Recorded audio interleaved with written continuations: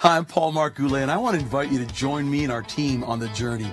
It's a program, honestly, about you. My friend told me the other day, Paul, with your counseling background and the fact I started counseling centers and I've trained leaders around the world, he says, you need to bring people on a journey. I said, I don't want to really do television. He says, listen, you're going to be Yoda and they're going to be Luke. They're going to change the world. They're going to defeat the darkness. I go, wow, I can relate to that because I'm a Star Wars fan and I'm a Star Trek fan too. So listen, we want you to join us on the journey, and we're going to bring you to a place where you start connecting the dots of your life, reinterpreting the pains of your past, and starting to seize a new direction.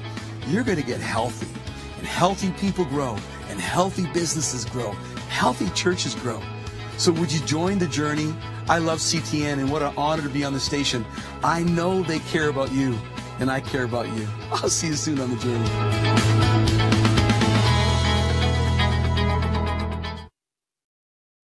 Hey, welcome to Wednesday night Bible study. I've got some great guests that are going to be joining us in just a few minutes.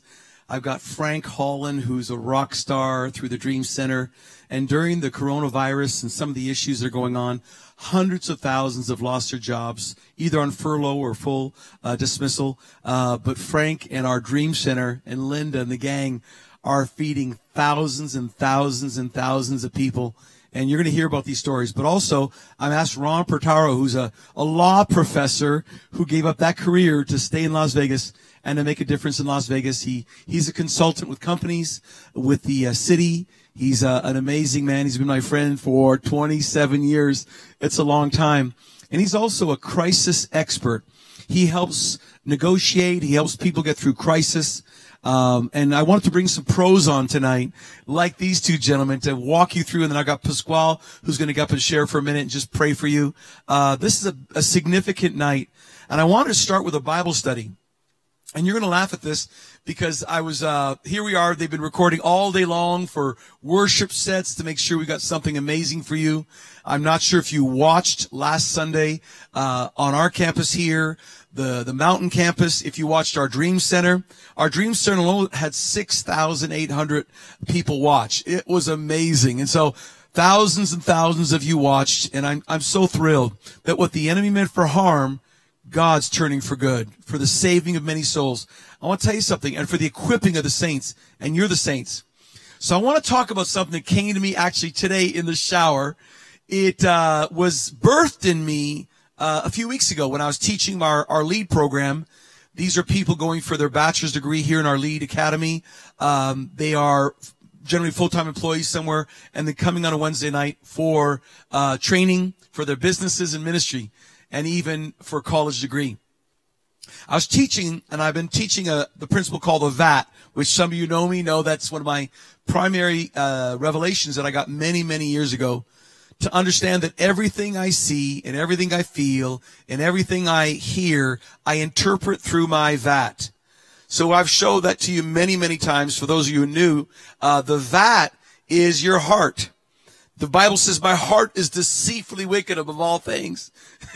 Freud called it your ego, your super ego, and your id. Well, we as Christians call it our heart. And when we're looking at this concept of the VAT, I was teaching on it, on how we got two sections of that. We've got our conscious side, which I'm semi-conscious right now. Hopefully you are too. The unconscious side is the biggest part of my consciousness. 1 Corinthians 13 says this: love never ends, but where there are prophecies, they'll be set aside. Where there are tongues, they will cease. If there's knowledge, it will be set aside. For we know in part, and we prophesy in part. But when what is perfect comes, the partial will be set aside. When I was a child, I talked like a child. I thought like a child. I reasoned like a child. But when I became an adult, I set aside childish ways. Verse 12.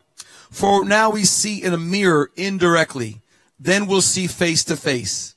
Now I know in part, but then I'll know fully, just as I'm fully known. This scripture came to my mind again that night when I was teaching LEAD. And it says that basically we don't live with the facts of our life. Remember, everything that comes in is filtered through our consciousness and our unconsciousness. And it comes out distorted. My mentor, who's now in heaven, says, I don't live with the facts of my life. I live with the interpretation of the facts of my life. So here we are going through one of the worst crises we've ever seen. The coronavirus. Around the world, over 500,000 people infected. Thousands and thousands have died.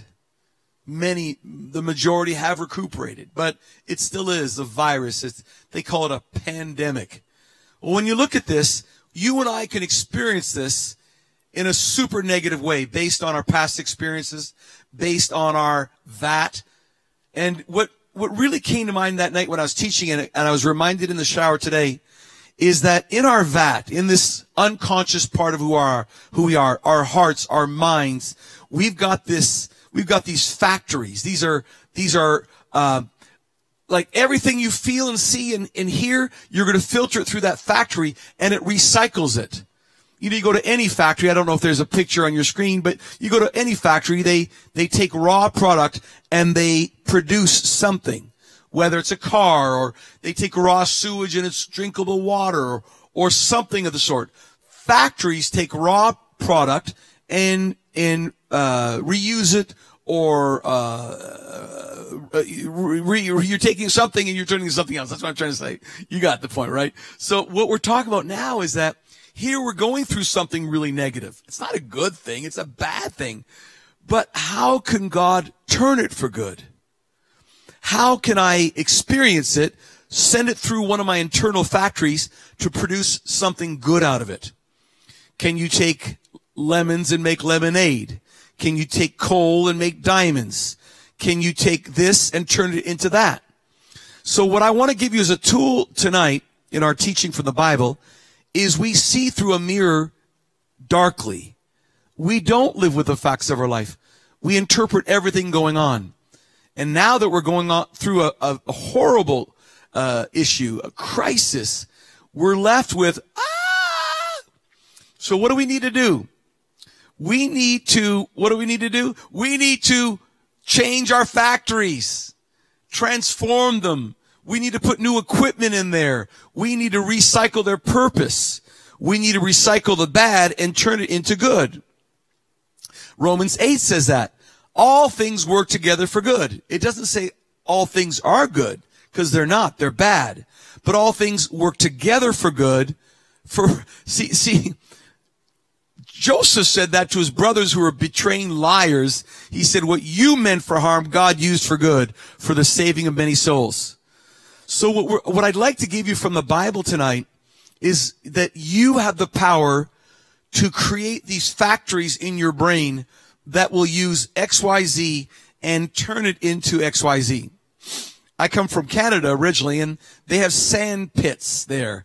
And they've learned to extract the oil from those sand pits. But if you look at it, it just looks like dark sand. But what we can do in Canada, we take from those sand pits and they extract, it's now affordable to extract oil and gasoline from there. So that's what God wants us to do with our internal factories. He wants us to experience good things and interpret those well. But he wants us also to experience crisis and interpret things well. I was listening to Maxwell. He gave a free seminar this week, and he said that crisis never makes a person, but crisis reveals what's already in them. He said choices make the people. So what I want to give you tonight is really how to process crisis properly, change your internal factories, and we can talk about that in the weeks to come, and turn our internal factories into healthy factories that recycle garbage, bad stuff, turn it into something good stuff, like Joseph did, and that's what Romans 8 says. Does that make sense to you? So are you willing to change your internal factories? That no matter what happens, you're going to filter it through your vat and come out smelling like roses. Come out feeling really good about who you are and where you're going. Does that make sense to everybody? All right. I hope that's helpful for you, because I'm praying that God's going to start helping you change your internal factories. How do you do that? Say, Holy Spirit, help me figure out why I keep misinterpreting things, why I keep seeing things in a negative way. Holy Spirit, help me interpret things properly in a good way going through this crisis. Is there good that can come out of this crisis? Are there diamonds that can come out? I've seen stress come out. I've seen anger come out. I've seen blaming come out. I'm the guy on Prayer Mountain going, there's got to be good here. I'll stubbornly say that and pray till it happens. That's what I want from you from this Bible study tonight. And these are two gentlemen that I want to bring up in just a second. And I want you to come on over here. I want Frank Holland to come up here because Frank is one of the gentlemen that he takes those lemons and turns them into lemonade. He takes bad and turns them into good. Because one thing I want to introduce the fact that not only do you need to turn your internal engines and factories into something positive, better factories, I want you to actually become more outward oriented. And this is what I want to talk to Frank about, that he's not someone who's wallowing in self-pity. He's not wallowing in pain. He's literally saying, I'm going to get through this mess by being other people focused. So if you would, I want you to just turn to my friend. Come on over here. Come closer, my buddy. You don't have to sit so far away. Okay. Did that make any sense to you? Oh, absolutely, Pastor. That is really inspiring because really we can get into a place of a rut and get to where we get so self-centered and just everything gets eternal. And then you get in there and you feel the depression, feel the anxiety, feel all the pressures of what's going on instead of allowing yourself to focus on something better. Yeah. See, and that's what you've done. So instead of letting it all be internal, we actually start focusing external. Yeah. And tell us some of the things that you're doing, because the Dream Center is killing it. But you went through a crisis last week where I heard you had to turn people away. Tell me about that. Yeah, so at Dream Center Las Vegas, we were always giving food away because people have a need. And so our whole goal is to bring compassion and love of God and giving them hope in the midst of that. Because when you're going through a crisis like this, people need hope. Hope deferred makes a heart grow sick. You know, and so we have to get to that place of helping people find their way in a positive way and then help them where we can. And so you were up to about 15,000 people a month. Is that right? That's correct. That's correct. That's a lot of people. That is a lot of families and people that we're helping. We actually last Tuesday with what you were talking about, what happened is that we geared up because we knew that there was going to be something going on, and with it staying within the law of the land and the ordinances set before us, 10 people at a time, we had hundreds of thousands lost their job. Oh my goodness. And there are so many people that are still hurting. So we shifted it up and we got a plan together as a team. And then as we did it, we started giving out food, and we started giving out food to 10 at a time, and we got up to about 175 people. So it represents 175 families. And then we had about 20 or 30 or so we had to turn away. How do you feel about that? I felt terrible. My team started crying and tearing up.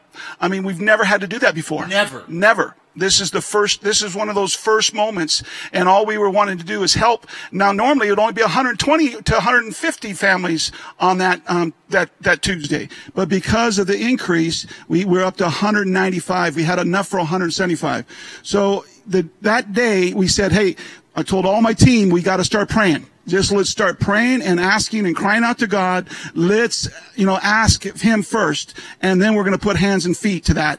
And then I started calling all of our friends and all the people we've worked for in the past, and just really started reaching out.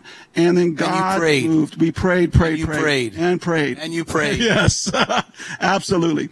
Because our heart is at Dream Center, Pastor, is just to see people come to a place where they can know that God is caring for them, even if they're not spending time with them, even if they're not going to church, even if they're not whatever, they can come as they are, and God is going to take care of their needs for at least that week. So what happened? So, okay, you don't have enough food for the first time ever. Yep. And now you've got families that were turned away. You start praying. You're all weeping before God, and you started making phone calls. You got practical there. Yes. And you made phone calls, and tell us what happened. So you putting wisdom to it, like you said. You got to put a little wisdom to it. And all of a sudden, people started calling me back and saying, hey, I got your message. Nicole from Trader Joe's, she was one of our partners on the one that we usually go to, and she moved locations. She called me up and says, hey, we got a bunch of food, Pastor. you want to come get it? Hey, I'll send a truck in about 20, 30 minutes. And then all of a sudden, other partners started coming. I had a big partner that told us that, listen, we're going to start bringing you more, 3 times what we used to give you. I mean, the doors started opening up, heaven started open, and then the multiplication of people showing up increased all the more. Tell me what happened. Well, we went from 175 families to 400 and something families. 400 and something families on Thursday. Had enough for everybody. Everybody, Pastor. I heard some people left with 2 or 3 boxes. They did. I was so impressed. I got to tell you a story about yesterday. So what happened was we had a mom that came, and one of my leaders took out the boxes of food to her, and her son is about 10 years old, and we might have if you can get the picture on the screen, I gave a picture because this tells a story. Here's a mom, and she's coming with her son, and when her son saw the food, he became, Mom, we got food! And he started crying, she started crying. He jumps up into her arms. And Pastor, it's one of those touching moments, if you can only imagine. And that they both started laughing, and they got so happy. See, we're changing lives. We're helping people to see that there's a God that loves them and cares for them. There's a church. We're at Dream Center Las Vegas. It's a church in our city, for our city. We are all one church, part of ICLV team. And Pastor, I'm just so proud of our teams that we're seeing them have such compassion and such caring and wanting to see God move in people's lives to take them out of where they're at. And what we're finding, most people are full of fear and anxiety and worry and what about? And we're showing them that, hey, stay the course, understand that God loves you, we love you, and there's nothing you can do about it. You know, the part of the miracle here, gang, is as we're reaching out, hey, does ICLV need help? Of course we do. What happens when you can't put all the people in our buildings? People have to give online. Some aren't used to it. It's not normal. Yeah. And so, oh my goodness, we're having to trust God. You know, I don't know where, how do you pay the mortgage? How do you pay the lights? How do you pay staff? How do you pay for the truck gas? And you guys are you burning rubber in those trucks or something? Man, that gas bill is high. It is. I think you're doing, what do you call figure eights in the parking lot or something. Yeah, it's funny because some people think that this is just subsidized or something. And I say, no, you understand something. We're doing it. It's thousands and thousands of dollars every month so that you guys can have food. Now, can you do me a favor? Can you tell everybody about that you have a website right now where people can sponsor families for a full month? I think at $30. $30. That'll give people food for a month. For a month. How can $30 pay for food for a month? If I go to a restaurant, well, I can't go now, but so how do you do that? I mean, $30 will pay for a family for a month. Yes. So, Pastor, we know that God provides, but there's so much cost to running this ministry and helping these people and these families that we're asking for a $30 donation. Those who can give $30, they can actually know that they're able to feed a family for a month. So what does that look like? Every week they're going to come and they're going to get food and they're going to be able to take that food and take it home. Just the meat alone is worth $1 a day. It's ridiculous. $1 a day. I paid $2 for my coffee just now. Come on. Yeah. So I could help 2 families. If I gave up 1 coffee a day, I could help 2 full families. Isn't that amazing? And they could feed their whole family. I mean, we're talking meat, we're talking vegetables, we're talking eggs, breads, pastries, everything. And we're just seeing people so happy just that they're getting food so that I had one lady that told me just last week, she says, thank you so much. I didn't know how I was going to feed my family tomorrow. Today, it was already late. It was already nighttime. Because nobody was ready to be laid off. No. Nobody was ready. Hey, Pasquel, okay, look at that. Pasquel just joined us. Come on, man. Good to be here with you guys. Yes, I'm having fun. Isn't that great, these stories? Yes, it is, Pastor. Amazing stories. Great things are happening. Yeah. You had people get saved. Yes. I mean, now, because you're going 10 by 10, it's almost as if God's using us for good. Yes. Because you've got more time for each person. What the enemy meant for harm, God is turning for good. We're ministering to 10 at a time. We're seeing people give their life to Jesus. We're seeing people come together, understand how much God cares for them and love them, even though they might not have been putting any effort to actually having a relationship with Him. But, Pastor, you wanted to talk about the DCLV, Dream Center Las Vegas. Well, look at that. It's on the screen right now. To give? They can go ahead and give right now to this amazing, amazing ministry. This is part of who we are as ICLV. It's always been part of who we are. For 28 years, we've fed homeless, but now we're feeding families. Imagine 15 to 20,000 people every single week, and now, or every single month, I should say, and now even more are coming, and so we need your help to help. Amen. $1 a day can feed a family. Yeah.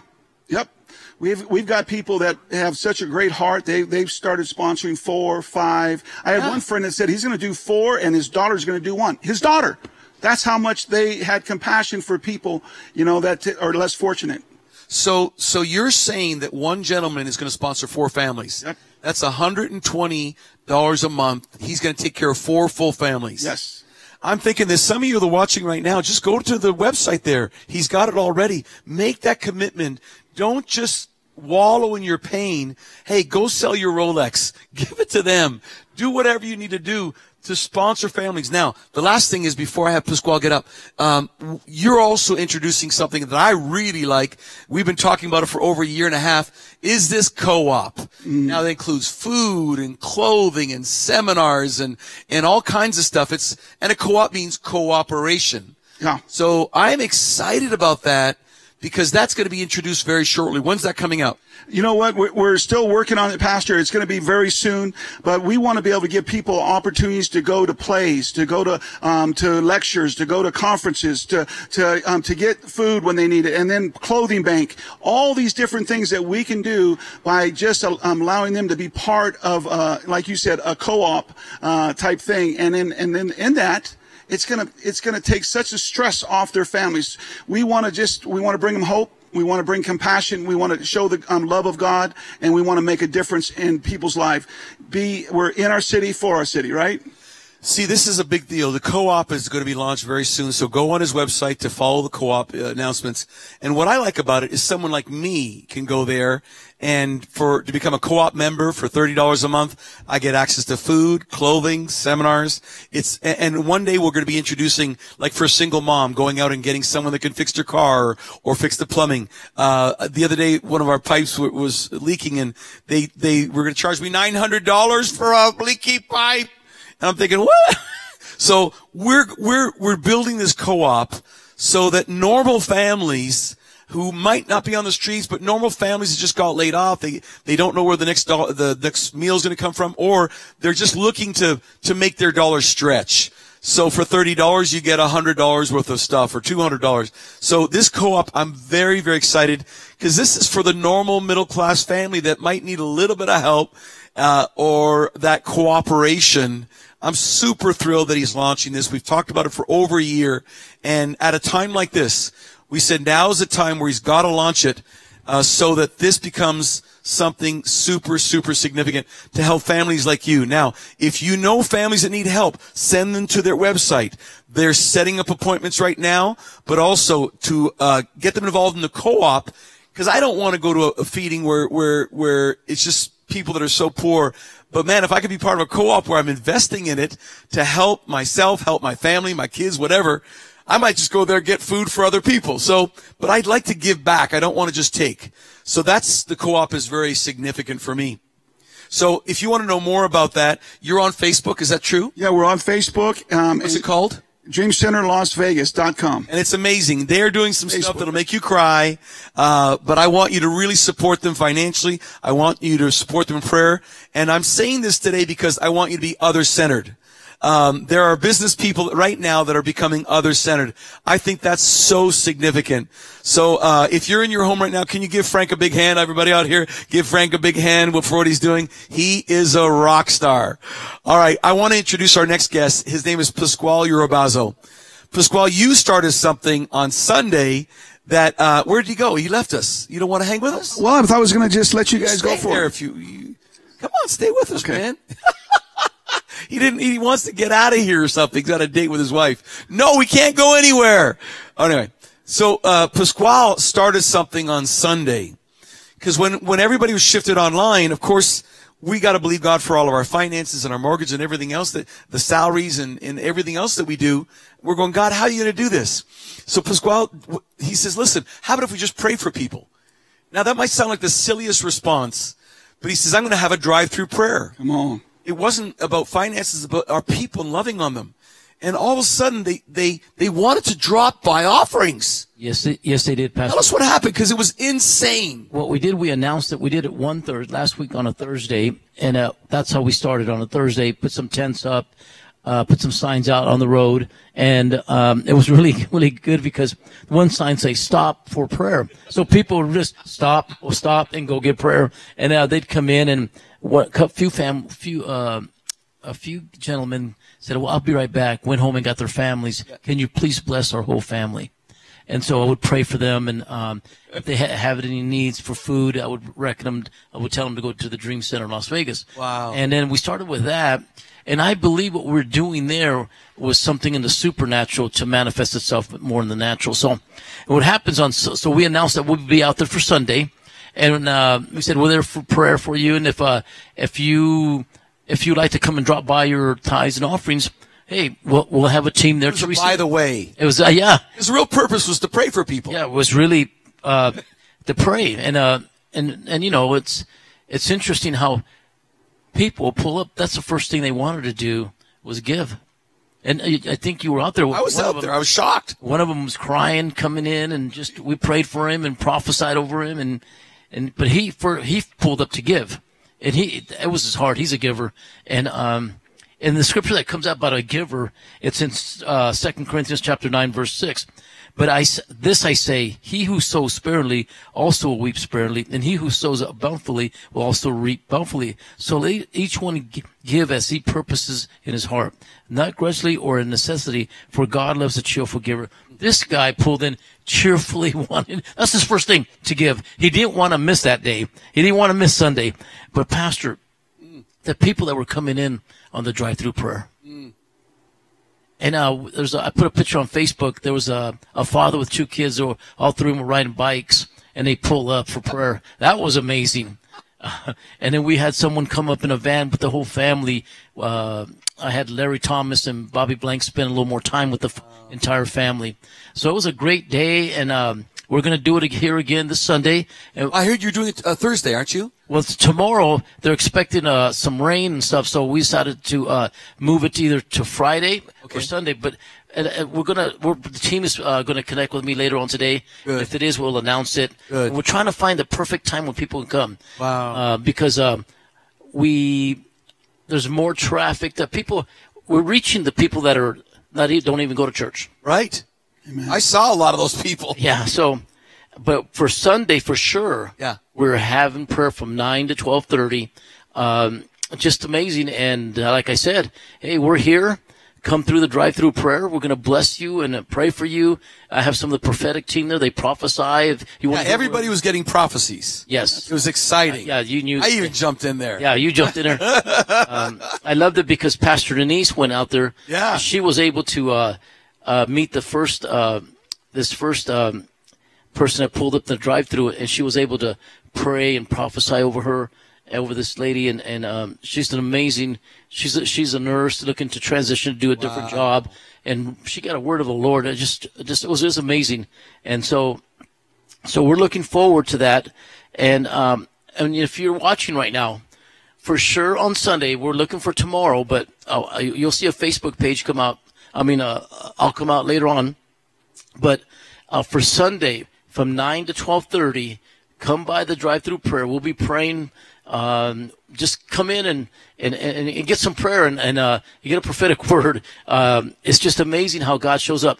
And one of the powerful things we seen on last Sunday was there was a rainbow that showed up over us, but it wasn't just a normal rainbow. Rainbow goes from one side to the other. This rainbow was like a circle above us. And the rainbow, I believe, was the promises of God. So we were just amazed with that.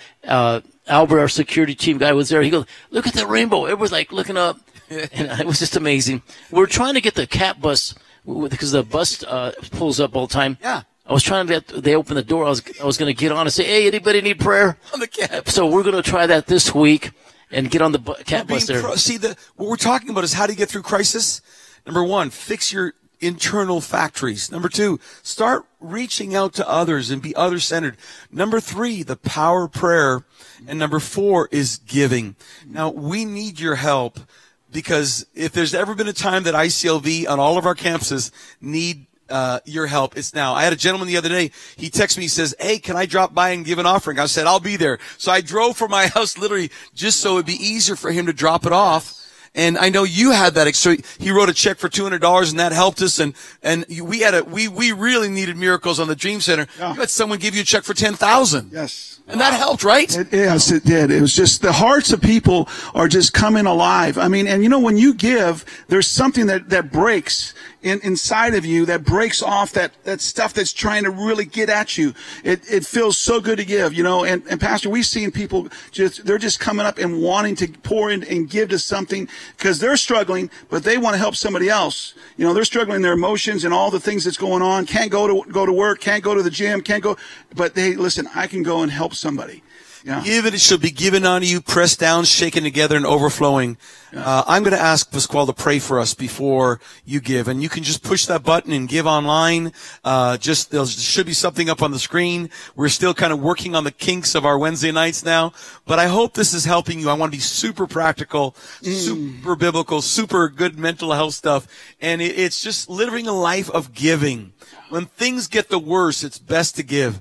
Pasquel, would you pray for us before we give? Yes. You know, when you said about pressed down, shaken together, yeah. I remember you sent me somewhere to pray for this organization that does first-time home buyers. Oh. And I got up on the platform. They want me to bless a prayer. And I said, well, why don't we prophetically, just all of us that are in here that are applying for homes, so put your hand like this. And everybody in the whole place put their hand like this. And I said, now, this is just a prophetic sign of you receiving. I tell you, the presence of God fell in that place.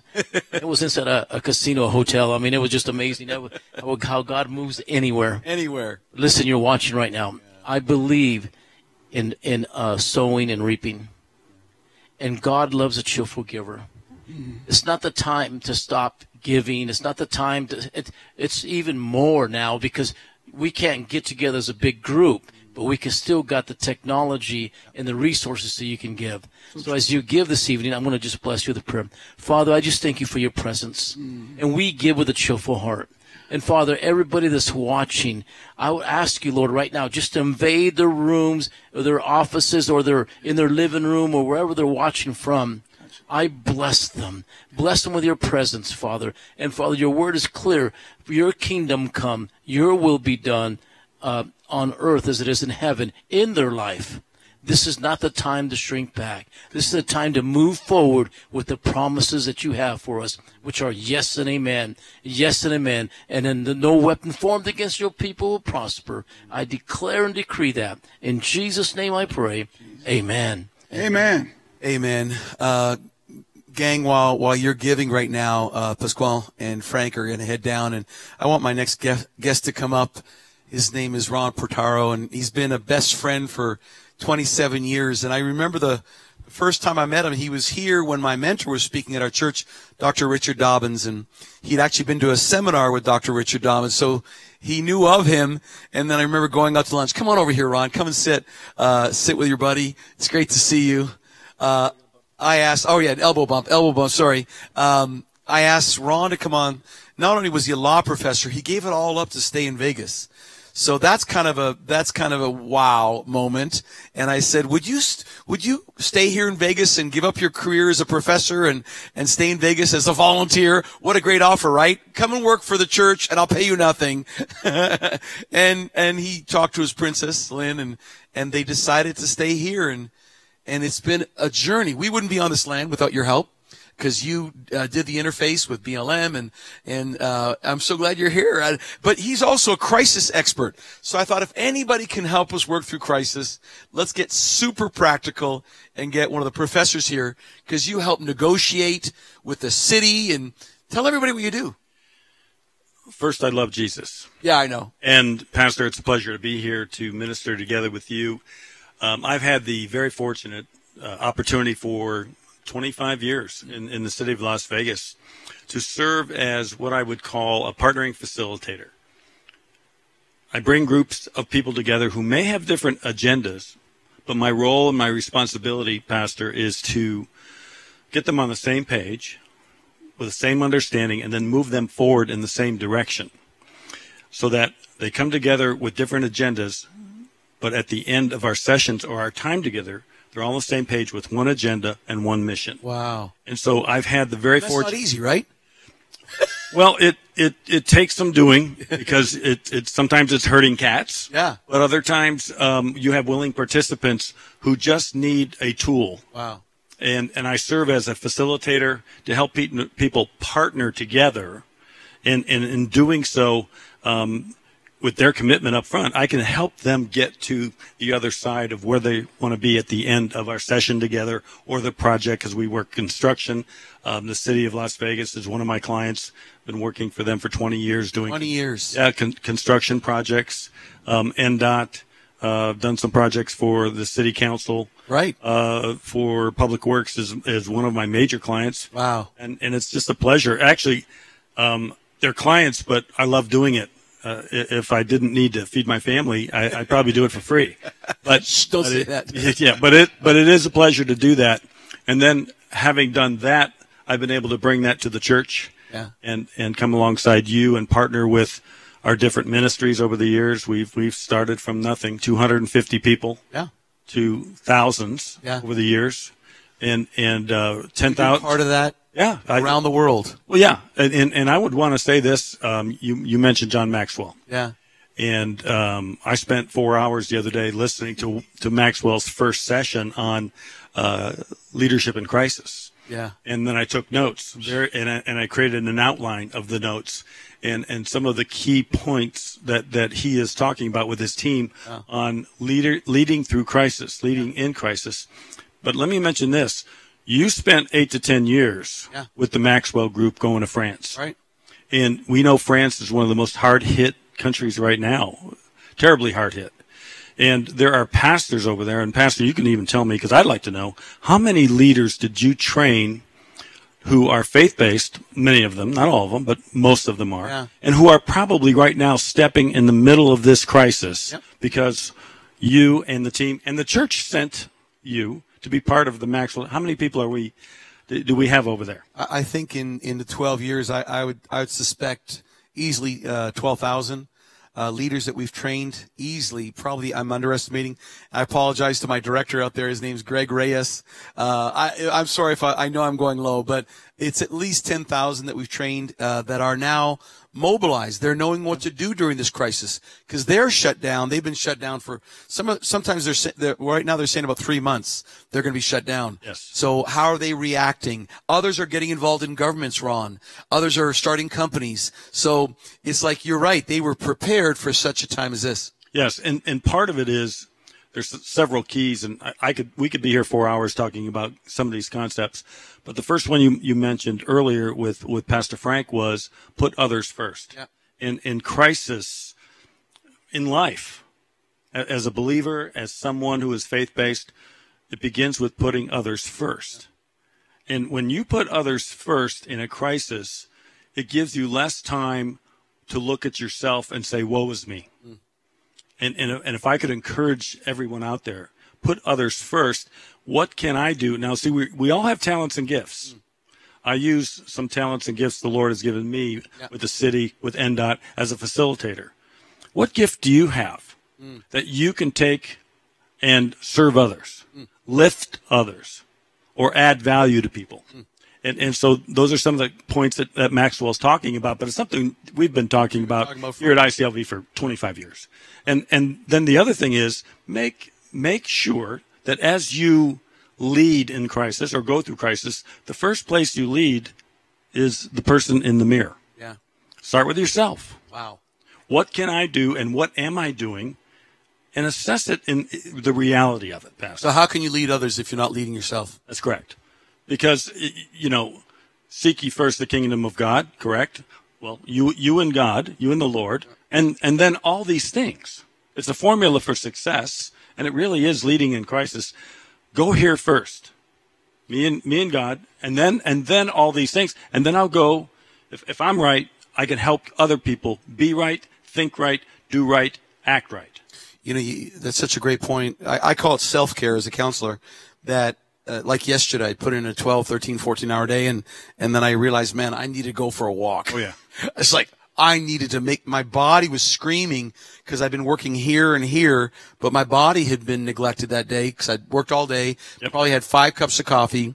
Sure. And and it was not – I was not kind to my body, and I had to go for a walk, and afterwards I felt better. I had a great night's sleep, but I needed that self-care. So how can I lead others and neglect my own body? And I was neglecting it. Yeah, and that's important because we have to take care of ourselves physically, yep. mentally, psychologically, emotionally, financially, and relationally. Yep. All those things are intertwined, intermixed at the same time.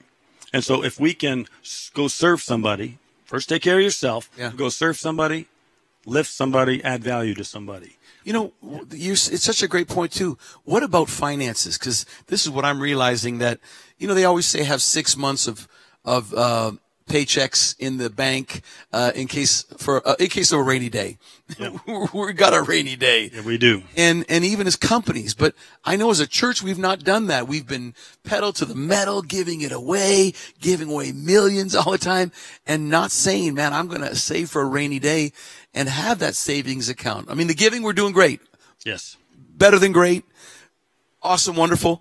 But on that savings part, it was like, does it make sense? Yes, and part of what everyone goes through, hopefully they grow through. Yeah. Ooh. Okay. So if you can take your situation wherever you are, wherever you may be, you might be financially well off, and praise God for that. But if you're struggling, and I had a family member, one of my children lost their job Monday. Yep. Went from full-time employment to zero. Yep. Zero. And now that family member can get by for a little while, but not real long. No. And so what are we going to learn? Are you learning today to set yourself up for tomorrow?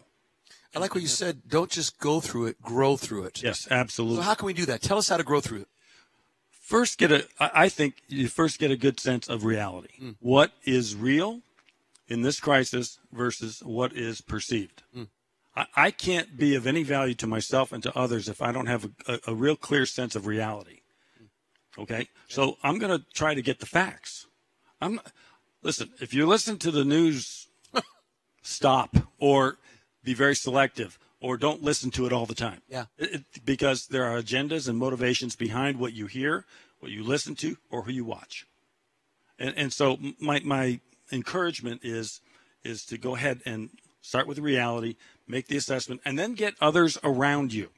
Now, in this crisis, we're not going to get them sitting next to me, right? But I'm going to get them Twitter, right. Facebook, telephone, and so get a team. Who's your team? Who is your inner circle of people that you're going to partner with, like I do with the city or with NDOT, and come together, make a plan, and then how am I going to move forward? Don't do it alone. You'll end up alone. I like that. But if you can get a clear sense of reality, make a plan, execute the plan with others, because you don't have all the gifts. You don't have all the answers. No. But guess what? 2 are better than 1. I like what Ron's saying. We can't spend much more time on this right now, because we wanted to really do this in 45 minutes so you can get a good feeding on a Wednesday night and get through the rest of your week and grow through it. And then Sunday, we're going to be online again, and God's given me a powerful word for you. Also, we've got all kinds of great things happening every single day there to inspire you on our social networking. Even Paul Mark Goulet on my Facebook. I've got like almost 12,000 people there that every day they're going, okay, give me a word, give me something to get me through this day and grow through it. What's one last thing we can give them? One last thing I would say this. Choices and consequences. There are always consequences for every choice. Here's what I tell people. Make good choices, but do even one better than that.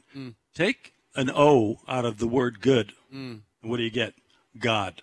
Make God choices. Before you enter into your executed plan, how am I going to go through this? Is God on board? Am I on board? Are my friends, is my pastor on board? And so if I make good God choices, we'll get through this. Now, I know you got a lot of notes from the Maxwell seminars that was free and it's not done. Can we access those seminars, or can we access your notes? So if you go to the johnmaxwellteam.com, you will find John's teachings, and there's 3 or 4 days of it. And one's a Q&A. Yeah. And it is rich. It is full of nuggets of wisdom, of encouragement, of advice, counsel, based upon a foundation of core values that we've known for many years about the Maxwell team. Yeah, and we wouldn't be here without John's influence on our lives. So I want to just end with this thought that I want to thank Ron, and I'm going to bring him back because there's so much more. He's a law professor. Of course, he could teach us all night, but access some of these things that he's learned through the years as a consultant. So what I'm going to encourage you to do in closing is don't beat yourself up for not having 6 months of savings. Yes. Grow through it. Learn through it. Secondly, the more you beat yourself up, the less you can fight the problem. So imagine this: you're gonna keep hitting yourselves, but your enemy is society, is the problems in society, I should say, is the enemy from the pit. There's a lot of enemies. Why are you beating yourself up? Okay, say, God forgive me, God cleanse me. I'm going to find team members. That's correct. That's huge. Like Ron's my team member for 27 years. Well, who do I call? Hey, Ron. And when I was younger, I was stupider, I think. I was more fired up, and I wanted to overreact and say, But that fire, Pastor, has gotten us to where we are. Yes. Because there's a fire. You were on fire. The church caught the fire. Yes. And we are now, and we've accomplished together because of that fire. I appreciate that. I don't discount it whatsoever. No, but he's kept me out of problems a lot. And I hope I've been there for him in a fraction of the way. You have all these years. I really love you, and love you too. So I'm sure we're going to bring him back, and I'm sure there's more resources that he can tap us into, because it's not just, I want to feel good about Jesus. It's Jesus is giving us wisdom. And James says, if any man or woman lack wisdom, let him ask of God, who gives freely. So I want to throw that out to you in closing. We're going to close in prayer, and I'm going to ask Ron to pray for us, because I'm really believing that these are tools that we want to give you. Share it with your friends. Share it on Facebook or Twitter or wherever else you're on right now, because we want to get this message out here on YouTube as well. This past Sunday was great because we were able to touch, my goal was over 10,000 lives, and we touched over 10,000 people watch us online. And how many more can be reached because you and I are sharing with our friends? It's an inspiring message, but it's also super practical, super mental health, biblical, and we could even get into legal things too, which we won't do tonight. But I'm going to ask him to close in prayer for us, and I hope this has helped you. I love you. I love you. I can't wait to see you here at ICLV, the Mountain, the Dream Center, Summerlin campus. A powerful word and great worship that they were recording today that will blow your mind. So all kinds of great resources. Stay tuned. I love you, and don't give up. Grow through it. Don't just go through it. Ron, can you pray? Yes, thank you, Pastor. Let's bow. Lord, we thank you for the opportunity to sit tonight and share concepts, ideas, thoughts on where you want us to go and how you want us to grow. Lord, we, and I include myself, we've all probably been through crisis.